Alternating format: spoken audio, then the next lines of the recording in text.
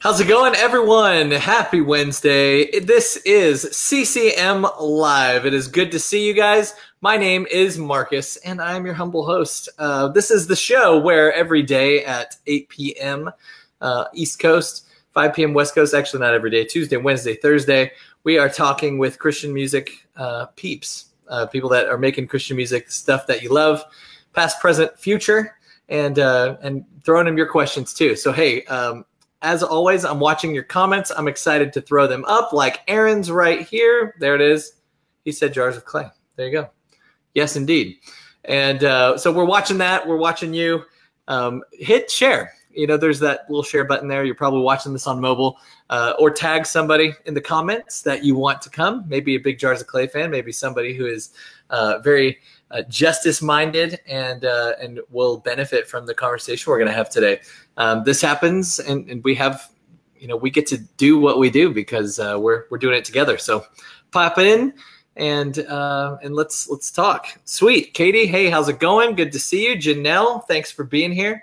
I am so excited. This is a cool, like, full circle thing for me now that I am, I work with CCM. It's been like it was a dream of mine when I was like 16 years old, and I was listening to Jars of Clay and saw them on the cover of CCM magazine and all that stuff. And, so it's pretty cool to have the frontman, founding member of Jars of Clay, Dan, wait, I'm going to get it, Haseltine. Did I get it right? You got it right. First try. Awesome. Nice work. Thank you. So not only are you, known for Jars of Clay, of course, you are an author, a speaker, of course, co-founder of Bloodwater Mission. And what we're going to talk about today is a little bit different for those of you guys who watch the show regularly. We're talking about the mission. We're talking about social justice and talking about the problems in the world and how to fix them. So first of all, Dan, I don't know if you remember this, but you and I were on like a indie artist panel together years ago in Nashville. It was that Pop Gun Entertainment thing where we had a whole bunch of people and we were like the Simon Cowells judging. Do you remember that whole deal? It was near the Gulch. Yeah, you're like, I've done so many of these. I do remember that, actually. Yeah, it's great. Good time. So in case you forgot who I am, Now there you go. Yeah, we have history now. Good. Now it all makes sense. Everything is all coming back together now. But it's all coming back. Good. Well, you've obviously, like, people are familiar with you through Jars of Clay, but you've been keeping quite busy with other pursuits that are not necessarily musical in nature. Just what does your day-to-day look like now? My day-to-day now is so I'm a commuter along with everybody else. Nashville a little bit. So I work downtown at the Bloodwater office, which is, just here in Nashville. It's a great space. We love it. It's right in the middle of the heart of Nashville. Nice. Right by a few music venues. So it's a great spot. But I end up getting down there and a lot of what my work is these days is just telling people about the clean water crisis in Africa. And then helping them figure out different ways that they can engage with it. I think one of the big problems we have is that we're so aware of so many problems in the world, but we're never usually given that many opportunities to actually get invested in them. It's presented with problems and then sort of left hanging to be able to have a solution or be part of a solution. And so I spend a good amount of my time just talking to people about, what are the ways that, an individual can interact or intersect with the problem and make a difference. Wow. I mean, that's really empowering. And I think a lot of people will just hit that compassion fatigue sometimes, where it's like, you hear about all these causes and like, well, what can I do? And then you just kind of hold up and do nothing. So what are some of what is a practical thing that you will tell somebody, someone like me who's, living in the suburbs, doing a 9-to-5, and how can someone like me be a part of Bloodwater outside of just donations, which are important? Yeah, the first thing that I usually tell people, and I know it's a big hurdle because most organizations and people just, they need resources. So a lot of it is, will help us fund a project, help us by offering some resources to this work. And I think that's a great thing. But honestly, I think fatigue happens because we're kind of inundated with information. I have the sense that we don't get fatigued with the things that we actually know, with the people we actually know and have relationships with. And oftentimes, like, we just know about problems that are going on. And so I usually tell people, like, the first thing, if you're interested in the water crisis or interested in a certain place or helping a certain kind of person with their finding a solution to a problem, then invest some time and energy into really knowing them. Like actually, like, turn off some of the other opportunities that you might have, and there's so many, and actually just sit in it for a while, into that one thing, and maybe just decide that you're going to dedicate and commit to something, to a story for maybe a few years or something, just so you can actually know. And I find that in knowing people that are in the midst of the crisis, it helps you understand what the crisis really is, helps keep us from making a lot of choices that are our ideas and not someone else's. You know, we make a lot of assumptions when we step into the world of philanthropy or trying to help somebody else or social justice. But what we really need to be able to do is just ask the question, you know, what do you need? How can I be a help to you? And you don't get that opportunity unless you take the time to invest in the community that you want to help serve. Yeah, well, it's like saying you want to be friends with everyone and you end up being friends with no one. You know, just digging in. Exactly. That personalization and really that personalizing of the crisis in Africa is really what got you guys started. It was really making something as big of a problem as that, you know, more personal. You guys have, you're still trying to do that, but you guys have changed a lot. You talk about an office. I mean, what? Give us an update on Bloodwater Mission now. It sounds like you guys have just grown by leaps and bounds over the years. Well, it's interesting. Bloodwater's both grown and then shrunk and focused. We've been around now for 15 years, and in that time, it has been a process of learning. You know, we were not development experts when we stepped into it. We're musicians and artists who, you know, had been given this idea that you know, an artist's job is to look at the world and describe it. And I think in taking that seriously, we stepped into this story of Africa, and we wouldn't Bloodwater wouldn't be where it was unless we were aware that we weren't the experts in the room. There are a lot more smarter people than we were that were having the conversation, but we just came at it from a different way. And so for the last 15 years, we had a lot of really great attention when JARS was doing a lot of touring, and we were talking about it from stage, and there was a massive platform to use to kind of break open this conversation. And then, you know, in the last couple of years, we made the decision to get off the road for a while, stop touring. We all have teenagers at home, and we wanted to be home with our families a little bit more. And that just meant that, you know, the megaphone that we'd been using for Bloodwater wasn't the same. And so it's just meant that the organization, we've had to really focus, but it's also meant that it's given us the time over the last 15 years to really develop what we feel is the right way to step into development work. I think, you know, we're like every other Western organization that in a lot of ways thinks because we have money, we think we know best what other people need. And it's a silly assumption. And we've tried really hard to not make that assumption. And so what that means is that right now Bloodwater has kind of changed a little bit of the way that we work. We provide clean water in Africa through local organizations. So we're not working through international aid organizations or larger groups. We're actually finding the groups that live in these communities that are on the ground there and asking them, what water projects are you doing? What kind of work are you needing done in your community? And then we provide grants for that. So that it really is coming from the locals. It's them, the people that when crisis happens, they're going to be the ones that stay put. Everyone else will leave, but they're the ones that live there, right? So So Bloodwater's work is really focused in on supporting those groups that exist in the communities. And that's really different. There's almost nobody that does work this way. And then we do that. And then we also just provide those groups and those small organizations with all the tools that they need to be educated in the areas where maybe the organization isn't functioning great, where it might have some problems, where there's some areas where there's a lot of growth potential. Like, we can help them get to the place where they become the strongest organization possible. And then we can kind of go, all right, we're going to cheer you on from the sidelines now. Like, get to work and keep doing what you're doing.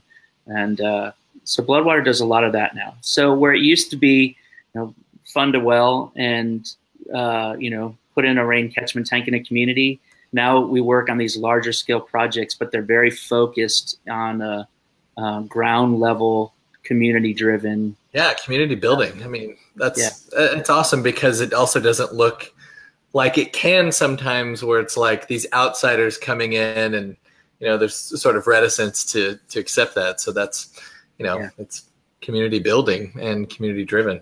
So you guys are seeing the website right there, bloodwater.org. You can learn more about it if you don't know about it, or if you want to find ways to help. That's a good place to start.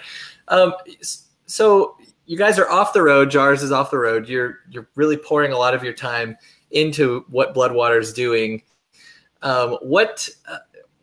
What are some of the things that you're seeing sort of outside of your realm that other bands or artists or creatives are doing well to point to a particular cause? Who are you seeing out there that's doing this right?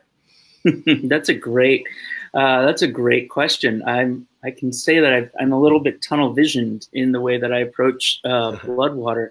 There are a lot of great artists that I think are having good conversations about different things and have stepped in to work with organizations. I get as cynical as everybody does when they look at certain artists and you see big organizations sponsoring big tours and all this kind of stuff. And it's easy to wonder, is there really a heart and a passion behind this, or is it just, is it just a sponsorship where they're getting paid to talk about something? And I actually have been really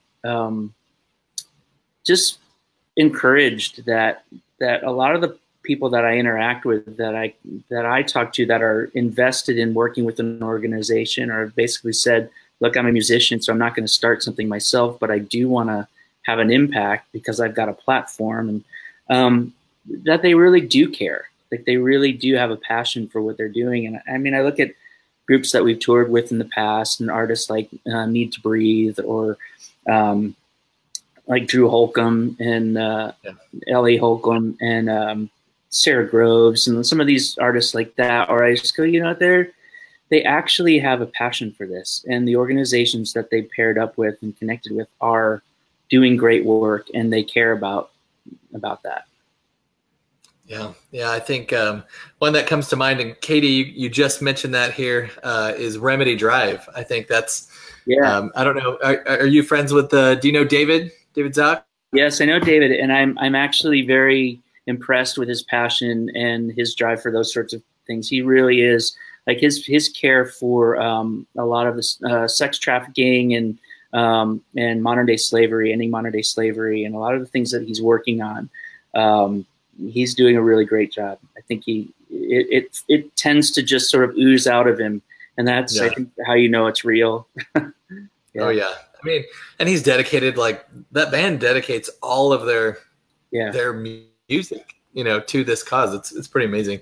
So jumping off that, how you've been in Christian music, like so many who've been in it long enough, it's this love-hate thing where it's, there's this, when you become one of the elder statesmen, you're like, okay, now let's do better with certain things. I interviewed Kevin Max early in the program. I know he's a friend of yours. Same kind of deal. But how, from your perspective, can Christian music do a better job of using their influence for causes, for making a change in the world? I think that it starts with telling the truth. It's interesting. I had a conversation just yesterday with somebody who was asking me, how do I write really good Christian songs? Which is a very honest question to ask, and it was a very vulnerable and sincere question. And I kept finding myself coming back to this idea of telling the truth about who we are as human beings. Our being able to express a weakness is always an opportunity for someone else to resonate with that story and feel like they have permission to tell their story also. And when people are telling their stories, it gives the rest of us a chance to connect with them and to maybe make a difference. And I just tend to find that for a lot of years, my biggest critique of Christian music was that it tend to lie to us all the time about who we really were. The songs that really do express like, well, you get to know, Jesus comes into your life and then things are great, or like we just don't get mad, or we don't struggle with addiction, or we don't do any of these things, or we don't wrestle, we're not narcissistic, or we don't have, sexual abuse or any of this stuff. And it becomes less than human. It becomes very alien, and nobody can relate to that. And so I think it really starts in the Christian community with songwriters being willing to be a lot more confessional. We see where God moves and intersects with people's lives when they are honest about the struggles that they're in the middle of, and just being honest about their humanness. And that's where it all begins. We don't relate to people's strengths. We just get jealous and we get bitter. That's why, look, right? And people are depressed because they're just looking at other people's highlight reels and going, oh, that's not me. And, Christian music would do that for a long time. Like they would just broadcast and everyone would be like, oh gosh, that's not me. I don't feel that. So I just think it has to come down to telling the truth. So of course that's in the creation of art. So what about yes, that's step one. Mm-hmm. But then doing like what Jars has done and Remedy and Switchfoot and those guys, what kind of advice would you give to a band that wants to somehow make a difference, that wants to align themselves with a cause? Well, the first question that when we were just getting started with Bloodwater, the question that a dear friend asked me was, how long are you going to do this? And it was a great question because you would ask yourself different questions when you engage with a cause, if you're going to be in it for a year or if you're going to be in it for 10 years. And you have to make that decision as a band. And artists are generally, I speak for myself in this, is that it's the short attention span theater. We love moving from cause to cause to cause. And some of that is because we're always on the hunt for good stories and we want to find stuff to be able to write songs about and communicate through art. And so some of that thirst and hunger for that drives us to be very like short in terms of our engagement with things that are social justice oriented. And I think that the reality is, though, when you commit as an artist to engage with a story, a slow and steady obedience in the same direction, just start walking up the hill of a single kind of story and just commit to it. And I think that's part of it. And, and then I think what will end up happening is it'll be part of the art. It'll be part of the conversation they're having with fans. It'll be part of their entire process for living, and it'll be inspiring. And the stories will be there, the inspiration will be there, and the ability to really have an impact, in serving the people that they want to serve. Right. I mean, sales and sellouts only go so far, and this is much bigger. What would you say? What happened in you that led to all this? What that led to really a fundamental reinvention of what's important to you? My story, kind of my engagement with Christianity and social justice, kind of two things I would say happened in my life that were really important. One, when I was really young, I was 10 years old, and I had a really amazing, great friend, this girl actually that I had a crush on, was killed in a car accident, and she was part of our church community, and I was just, broken as a kid. I had never experienced that kind of pain. I was so confused by that kind of sense of loss. And that was one of the things I brought all of my questions about that suffering to my church community.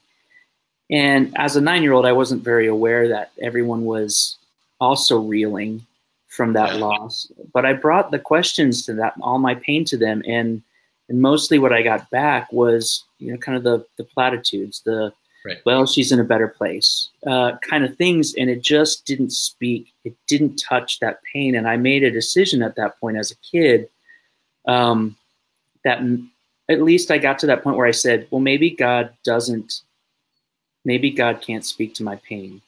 And that kind of became the question that I started asking as a kid. And so I really engaged with Christianity, even through my youth group years and beyond and all that kind of stuff, with that core question going, can God really speak to suffering? And how do we as Christians engage with suffering in the world and in our own lives? So there's that. And then the other piece is just, my parents divorced, and I know that's a common story. And I think growing up with parents that were always kind of in that centrifuge being pulled apart, I was that kid who wanted to keep things together. And so I was constantly pulling opposing ideas and opposing people back together to try to say, hey, what about these views? Maybe they can actually, there's something in the middle here. And that has fueled so much of what JARS is. So much of the connection to social justice has been about connecting people who live in different cultures or have spent their lives patting themselves from the suffering of the world, trying to get them to understand how incredible it is to actually put yourself in harm's way, and just all of those sorts of things. But it's always about connection. And so Bloodwater was just a further extension of that. The music was always about that. I have my theory that, every songwriter tends to write the same song over and over again. And if you listen to an artist's career, they kind of have, there's a central theme, a question, a puzzle, something they're trying to unpack that they don't get right. They keep trying to rewrite it and get it right. And mine is always about connection. I love the answer to that question, because it is because what I was going to ask is, how would you say your calling has changed over the years? But the truth is, it hasn't at all. I mean, it's always been about connection. It's always been about uniting, and it's been about those speaking to that pain. And I think that's pretty neat to see. Whereas from a bird's eye, some people would go, "Whoa, he's he's not doing music as much, and he's doing this," and I wonder what, has he thought his calling's changed? And really, it's just new expressions of that. I think that's really cool. Yeah. And it's seasons, right? Sure. I have no intention of stopping as a songwriter, as an artist, as a singer. I think it just kind of comes in seasons. And, JARS, we're in that place now where we've been together since we were college sophomores. And so we finally just said, hey, there's probably parts of our personality, some strengths that we have that we've kind of abdicated to other people, or we've let kind of lower. It's like a family. You've got certain characteristics that you don't really nurture because somebody else in your family does it better, And so now when the four of us are in different places doing different musical projects and creative things, we're learning things about ourselves, and some of the things that we let kind of lay slumber, now we're actually seeing come about and going, oh, this is interesting. I actually really love doing this thing also, which is going to make for a really exciting kind of reunion when we come back together to work in the studio and start working on music again. But there's no plans at this time, right? I mean, a lot of the comments that are being said right now are all these questions about that. Yeah. Currently, we don't have a plan to jump in the studio for a full-length album. The only thing we have currently, we've been doing some private shows for Bloodwater, like fundraisers, and we do a Christmas show on December 1st every year in Franklin, which is World AIDS Day. And so we just launched, we just put tickets up for that. And so that's kind of all we're going to be doing this year. As far as we know, who knows, you know, the guys may come back together and go, hey, well, we'd kind of like to do a song or something. Yeah. But I imagine you've been songwriting nonstop regardless, because that's just in it, you know, it's like breathing. How has really this new season affected the way that you write music or what you write about? Yeah, it's had a huge effect, actually. I've actually had, things have slowed down enough to where I can actually watch music documentaries and start learning a little bit more from my musical heroes and people. And I've been watching a lot of documentaries and seeing how other artists have navigated the music world. And then I also, I co-led a songwriting workshop recently with a singer-songwriter named Mary Gaucher. And it was one of the most eye-opening and inspiring weekends. It was just with folks that aren't professional songwriters that were trying to write and learn what does it take to have this craft of songwriting. And I actually, there's so much about telling my own story through music and actually being vulnerable and honest in the lyric writing. And I feel like I've tried really hard to do that, but there are those moments, those choices that I've made as a songwriter to, instead of going deeper in, I've kind of backed off and made some really flowery kind of metaphor happen or something. And I realized that what I would like to do is to have the songs become more vulnerable, more descriptive, more vivid. And so all of this time off has definitely benefited me as a songwriter. It's given me some new tools in my belt, and I can't wait to kind of get back in with Jars at some point and see how it all, what it does to that kind of writing. Yeah, I mean, it looks like Katie here said something about she wants a cruise. There you go, Jars of Clay cruise. He said he would think about it. I think mean, cruise is all the rage right now. A kayaking opportunity at some point that somebody mentioned. Kayaking cruise, it'll be awesome. Before I get to just a couple of the questions here, give us some cool stories or something recently you've heard out of Africa that's really inspired or encouraged you through Bloodwater. You're catching me just a couple weeks. I actually leave. I'm heading to Ethiopia and Uganda in just a few days. I'll be there for a while to meet some folks and see what's been happening with a lot of our work there. A lot of what I've been hearing about that I've been loving is the way that communities are being empowered right now. Like one of the communities we're working with, it's in this very kind of mountainous region, or there's lots of hills, and there are communities that are up on the top of the hills. And what's happening is the water that they're using and all the waste comes down the river, and the people that live at the bottom are having to collect that water and that kind of stuff. And that's what they're using to cook and clean with. And when Bloodwater just started working with that community, like they were just I mean, there's a lot of really sick people because they really are, like, they're left to use water that's really is poison. And since we started working with them, they've been developing things like they're planting trees so that erosion doesn't happen as rapidly, and the stuff that's on the top of the communities doesn't come all the way down and contaminate the water sources down below. And they're teaching us so much, but it's meant that people have been a lot healthier there. They have access to clean water now, and they didn't before. We've been working with a group up in Ethiopia, in northern Ethiopia, that was started by college students. And just being able to work with students to impact a region where it's like 60% of the population doesn't have access to water. And it's crazy. I mean, I don't even know, can't even imagine that. And but to be able to be in those places and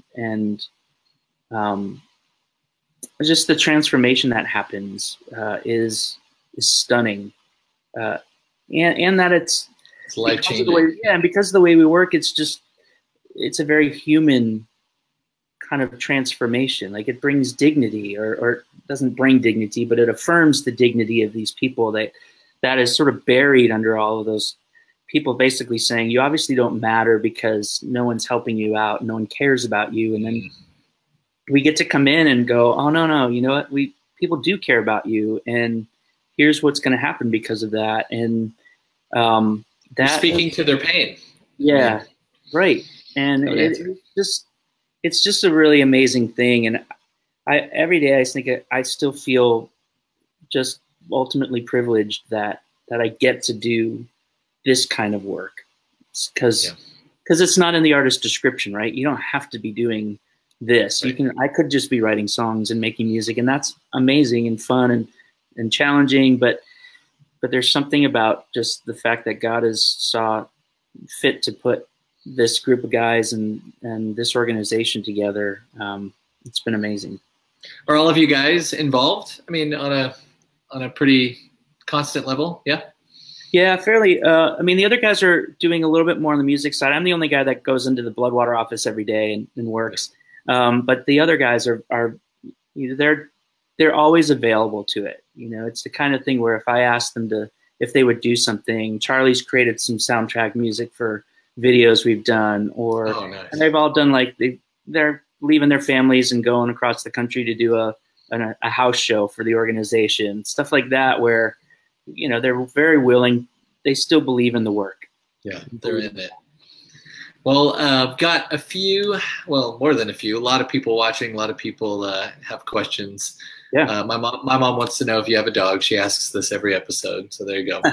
I actually I have two dogs. They're golden doodles. Nice. About 75 pounds each. So they're larger dogs. They're pretty loud. I just put them upstairs because I didn't want them to bark through the interview. Yeah, I think mine was barking fairly recently. Katie wants to know, you have another band called Paris something, she said. And she also wanted to know if you would do a song with Hanson. She discovered that you worked with them at some point. I do have another side project. It came out a few years ago. I worked with Matt Bronloway, who was the original guitar player for Jars of Clay. And he and I have collaborated a lot over the years on stuff for Plum and other artists. And we did a record with our good friend Jeremy Bowes. All three of us went to college, Greenville, together, called The Hawk in Paris. And it was kind of an experiment at first, and we loved doing it. And so we still do music as The Hawk in Paris. And, you know, we put out a few things. We've actually been able to create instruments and do different things.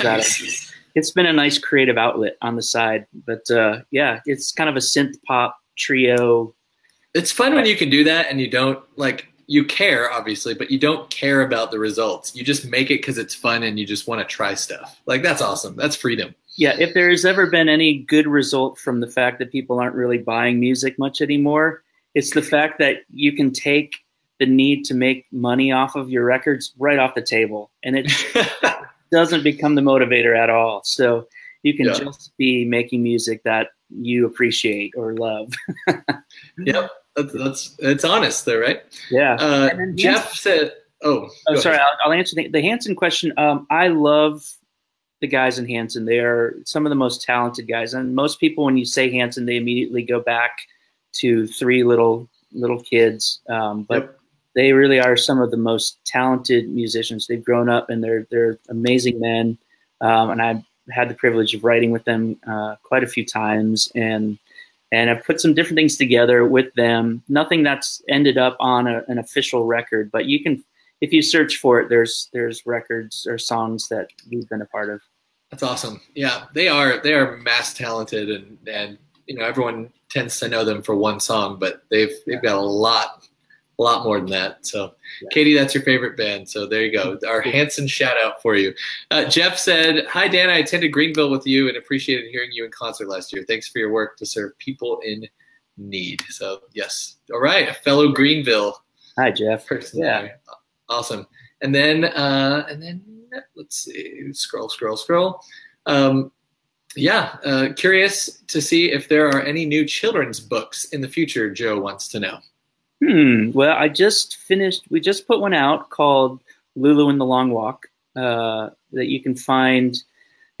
They're really hard to find. I'm not much of a business manager. I love making things, and I hate giving people access to them to purchase them. It's a problem. It's available. Joel Schoon Tanis, who illustrated my first children's book, illustrated the second one, and this one it's available through his website. You can buy it there. But it's the story of a little girl who goes to collect water, and it's too heavy, and so animals help carry it back with her, and it's just a great conversation starter for parents to use with their kids to talk about something as difficult as a water crisis. That's good. It's awesome to be able to spark those discussions early on. Oh yeah. We've invoked the name of Kevin Max on the show, and David had a question. Any chance you would ever record or collaborate with Kevin Max? You guys would be awesome together musically / vocally. Yeah, we've entertained the idea quite a few times. I sang on his porch a few weeks ago as part of this thing called Porch Fest, and just did some covers with him. And yeah, I respect Kevin. He's just so terribly creative, and is constantly, like, his output of creative projects puts me to shame. And I actually thought I worked pretty hard for a long time, but he's far better than I am. He is prolific. That is, yeah. and he is honest in the moment, and I mean that in the best way. Like, he's like, I'm totally into this style, this lyrical choice, and he's all in. And then he's like, now we're gonna do something completely different, and I'm all in, and I just love it. And that's be a great pairing. I always tell him, I'm like, yeah, man, I'd love to. Just let me know. I'll jump in on a project with you or do something like that.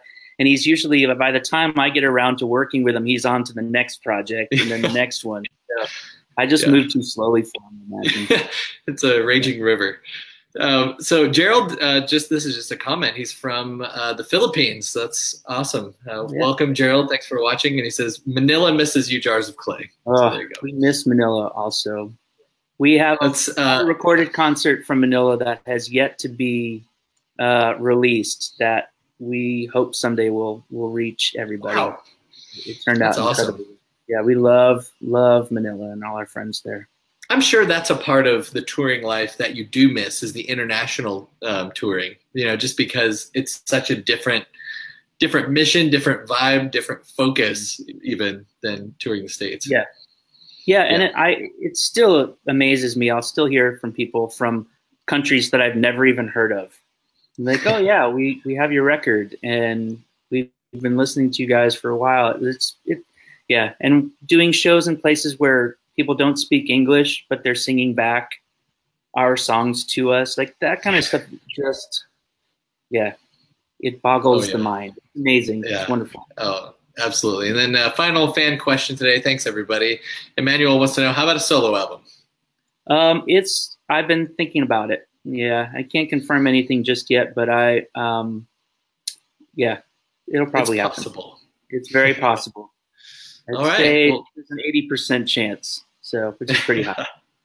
Awesome. Well, something we like to do while we have people on here is just lift them up, just pray for them. So while you're here, we'll do that. You guys watching now, later, it all works the same. So let's do it. Well, God, thanks so much for Dan. Thanks for Jars.